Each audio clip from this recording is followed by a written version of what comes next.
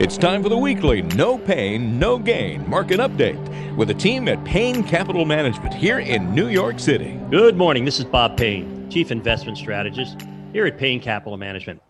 GameStop dropped and the global stock markets popped as the Reddit raiders gambit to corner the market in the stock. GameStop collapsed this week when the stock plummeted from $325 a share down into double digits.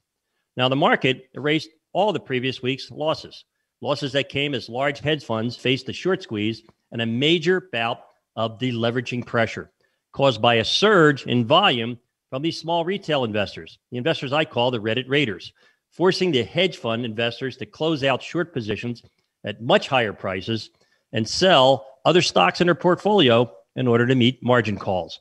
It's no different than the scene in the 1980s hit movie Trading Places, where the Duke brothers had to liquidate everything as a result of a failed attempt to corner the market in concentrated orange juice futures.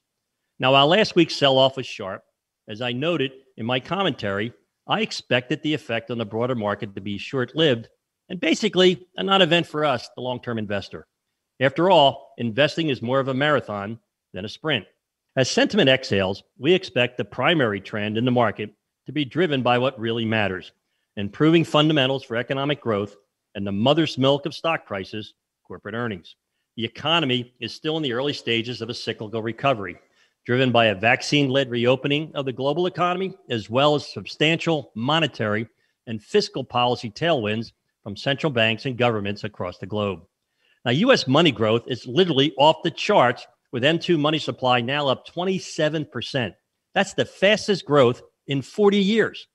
All this stimulus has driven the economy from a pandemic-induced profit recession in 2020 to a booming acceleration of the profit cycle for 2021 and beyond. Earnings could be up a whopping 60 to 70% by year end. Now's the time for investment portfolio diversification, both across asset classes and within asset classes, both here and abroad.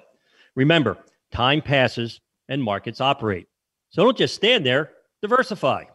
Now, if you're sitting there wondering, do I have a portfolio built for the coming profit cycle? Well, why sit there and wonder when you can know? My son Ryan and I have 65 years combined industry experience of building low-cost, tax-efficient, goal-based portfolios. All you have to do to take advantage is simply text or call 844-752-6692. That's 844-752-6692, or simply call 844-PLAN-NYC. That's 844-PLAN-NYC. Hey, this is Bob Payne, and I'm the Chief Investment Strategist here at Payne Capital Management.